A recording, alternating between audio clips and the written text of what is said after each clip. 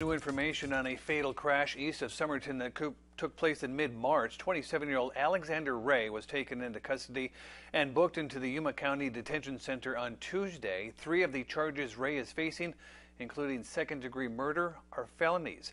Ray is being held on a $500,000 bond. 29-year-old Ruben Orozco Gonzalez was killed at the scene when Alexander Ray blew through a stop sign at high speed.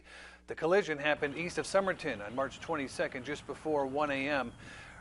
Ray ran the stop sign on County 16th Street and South Avenue 3E and collided with Gonzalez.